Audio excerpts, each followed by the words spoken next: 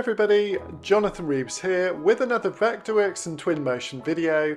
Now today we're going to be looking at some site modelling examples, and the site modelling in Vectorworks is truly amazing if you've not seen it before. And we're also going to be looking at how we take that site model into Twinmotion. Now the example is a really interesting project I'm collaborating on with Ash Design for some sort of forest room cabins within a sort of natural environment. It's a lovely project and I really do hope you enjoy the tutorial. Thanks for watching, and if you're new around here, please like and subscribe. It really helps the channel grow, and we're doing quite well this year so far. So I look forward to you joining up and see you soon. Enjoy the video. So here we have a Vectorworks model of the site. Now you're going to notice that what I've got here is a load of three-dimensional contours. Now these can be generated by the surveyor, or you can actually generate them yourself, but it does take a bit of time. So you have to set them as 3D polygons, and then basically you can put in the correct Z height. Actually on this particular project, it did take a bit of time. I had the 2D contours, I converted them to 3D polygons, and then I placed them all at the correct height. So when you're ready, you can go ahead to the site modeling and basically create the site model. Here we are in the site model settings, and you'll notice I'm just going to enable some of these options. Show skirt, 3D contours, and also mesh smoothing. And honestly, how amazing is that? This is how fast it is to generate the three-dimensional site model once you get into Vectorworks, once you got the information itself. Now generating the contours, as I say, is the more sort of time-consuming element here. Once you've actually got the model, it comes in really well. And basically here we can go and expand the minimum depth just to give it a bit of a base. And you'll notice that removed that sort of grey bit in the low point of the model there. So that's a nice thing to do. So we're ready to kind of start work on our project already. And you can see one nice thing, when I go to top plan, I actually have the project with all the contours. So if I go to my original survey, you can see what I kind of started with in terms of data. So also in my file, I've actually got a site plan layer with some sort of nice sort of graphical coloured shapes, which has been drawn up with these proper elements. So what I'm going to do is just go and copy some of these critical elements into my site model layer. So I'm just going around and selecting those, Command C for copy. Let's just get that area there as well. And basically I'll go back to my site model and of course paste in place. So now I can begin to start working on my site model by basically creating these shapes into something called a site modifier. So when we right click, we can create objects from shapes. And basically I'm going to go for a site modifier. I'm going to delete the source polys. And the first one that I'm going to choose here is a texture bed. Okay, so the good thing about the texture bed, it will enable me to show a different material or texture on the surface of the site model where this polygon currently sits. Very important that when you create a texture bed, you must create a class and attach some graphics through the class. So basically I'm going to go and search for some vegetation or some grass for this particular class, site-texture grass. And let's kind of see how that works. Now you notice here in my object info, this is a site modifier. So just make sure that object we drew is in that correct site class now. So I'll just move that into the class required. Just see where it is. There it is. So once we've got the site modifier, all we need to do is update and make sure we're looking at the proposed site model for proposed 2D and proposed 3D. Now there's not really any changes to the 2D surface because we're not sculpting the site, but we are essentially painting it using these texture beds or site modifiers so we can get some different sort of textures on that surface. So essentially this is a process that I'm going to repeat a number of times for all the different elements, things like the grass, the water, and the various pads as well. You'll notice that I've got a few different grasses, and these are from my wonderful texture packs that I sell on the store if you're interested, so do check those out. They come with 120 textures each, and there's 3 of them, and they're really high quality materials. So as you can see, I've made a bit more progress now. I've managed to create further texture beds for all of the main site features. Essentially what that has done is now painted the surface of my site model. Now you can see I'm moving on to the next stage now where I've actually referenced in these forest room cabins. Okay, so I'll show you how this has been done in a second, but I just want to draw your attention to a really useful command called send to surface.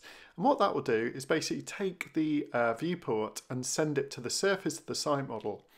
Okay, so you can see here I'm editing the reference, and basically this was referenced from this particular file.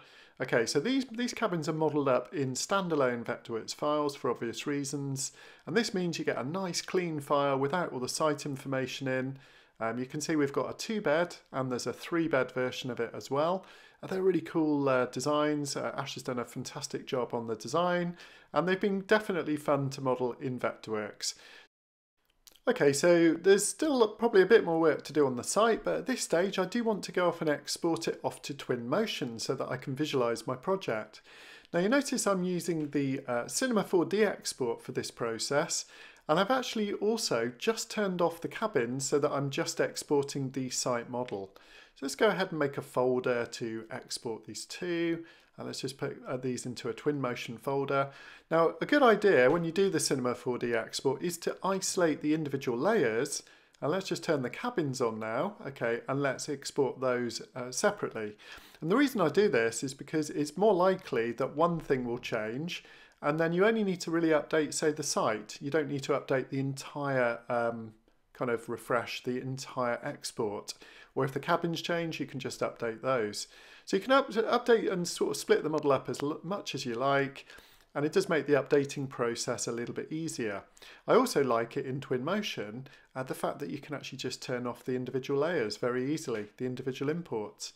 So you can see we're going to go ahead and just update our Twinmotion to the latest version. And here we go, we're about to import it. Now, as I said, I'm not using the direct link for this stage. I'm going for the Cinema 4D export import. And here we can keep the hierarchy, that's very important, so that we have access to all of the individual elements. I could also go collapse by material, perhaps just for the site. Let's give that a whirl and see how that works, because I won't be turning the site information on or off. Now, when the model comes in, it nearly always sort of floats away in the middle of nowhere. So just click F to fit or find the model. Now you can see here it is, the model coming in rather nicely. And basically, if I go and import the buildings, this time I will keep hierarchy because I'm more likely to be editing those individual materials and walls and things. And basically, you'll see that those buildings were going to land in the right place. And that's because, of course, in Vectorworks, they're all exported in the correct geolocation. So these are going to take a bit longer because there's, I think, 6 cabins with a lot more detail in the model. But it doesn't take too long. And you can see as soon as we kind of click import and succeed, there it is. So the model has come in with the terrain and the forest room cabins. And we've got this kind of basic surface in here. Now you can see the 2 layers that we've exported, and it's very easy if I do want to kind of turn one of those on and off at the same time when I'm working perhaps. Okay, so I'm just going to go down to transform. What I'm actually going to do is just put a minus number in to drop both of these down so that they're pretty much convenient to the flat site. They're actually 85 meters above datum, but I really want them just a bit lower down. So that's a good little tip. If you just bring them down by whatever the kind of datum is, then they'll sit on the Twinmotion sort of ground or starting ground. Okay, so as ever, always want to go and change that Twinmotion background. I don't think I've ever used the default one. And I'm going to basically drag some grass onto my site model and onto the background. And suddenly it looks a lot sort of better already in that the context kind of fits nicely with what we're doing. Now, one of the tools I love in Twinmotion is the vegetation paint tool. And you don't always get the best opportunity to use it, but certainly this project is absolutely one of those, in that I can drag down all the different sort of trees that we might be finding in this particular site and basically select them all, get my brush, and then we just need to adjust our brush diameter, and off we go. We kind of start painting the site with these beautiful Twinmotion trees. Now you can see it's absolutely effortless, and my Mac is flying here. It has no problem with, you know, even very large sort of forests and things like this. So, you know, this is a perfect project. Forest Rooms says it all really. So a really nice opportunity to play with the vegetation paint tool. And basically, I'll be adjusting the brush size in a minute for these sort of smaller areas, but let's kind of just work away at the kind of boundaries of the site, as it were. It's definitely so rapid and super good fun. Now, if you do make a mistake, don't worry, you can always rub out bits as well. Now let's get this brush size down. We'll go for like 12 meters, and then we can kind of work in a bit more sort of detail to these kind of areas, a bit closer to the building, being a bit more careful. Now this is really all just what I call background, random position and random selection of plants. We will be placing a few trees individually at some point as well to get a bit kind of more critical placement in relation to the buildings. But you know, what a great tool. It's so fast for creating almost instant forest, as you can see. We're just kind of working that in a bit more with a sort of different brush size. So you can always, as I say, you can always rub out if you make a few mistakes. Now, one of the really, really nice things with the Painted Vegetation tool is after you've painted it, essentially, you can edit it. So we'll be able to edit the things like the density, and you can just turn it on and off anytime. So the entire object acts as one thing. So if you select a particular tree, you can slide up the density slider so that you get more of those trees, a denser sort of spread of those trees. And you can see it's super easy and very, very rapid. So it's already looking very, very different to when we first started. And I think you'll agree, the Vectorworks site model now looks a lot more realistic and a lot more interesting. So let's kind of move on to the next stage. So here we are down at the other end of the site. You can see I've been busy doing a little bit more work using the vegetation paint tool to also paint in some grass. Now I would recommend you do these as separate objects, and basically we're ready to create our first view. So when we create our first view, you can easily kind of set the quality level. And what I really like about Twinmotion is the fact that you can basically now start to kind of work up that specific view in a bit more detail. So I'm just kind of dragging in some of the wonderful rocks from the library. You can see you've got some amazing plants and bushes as well. So, there's no point in trying to work up a whole project like this. What you really want to do, choose the views, or get close to the views you're looking for, and then refine those views with a bit more detail in the foreground, for example. So yeah, definitely a good tip. Don't sort of work up the entire model until you've chosen which views. Otherwise, you're just going to waste a lot of time doing views and areas of the model that you probably wouldn't notice. So that's the beauty, I think, with Twinmotion. It's a bit like being a film director in a way.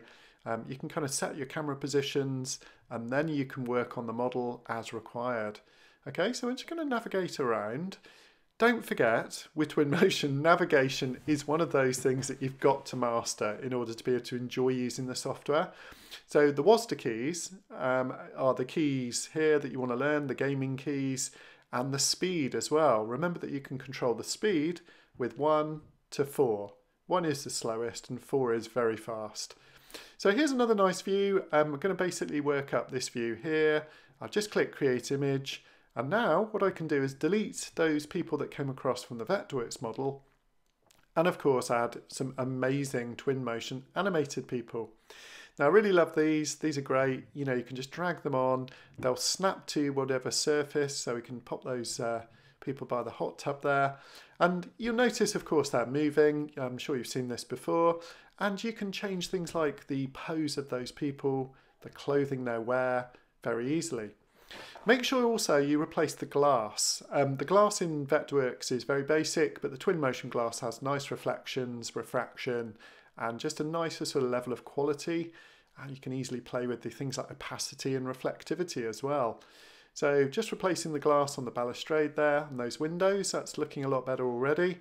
You can see I'm just about to kind of rub out a bit of this grass that I was a bit over ambitious with, and it sort of went into the water.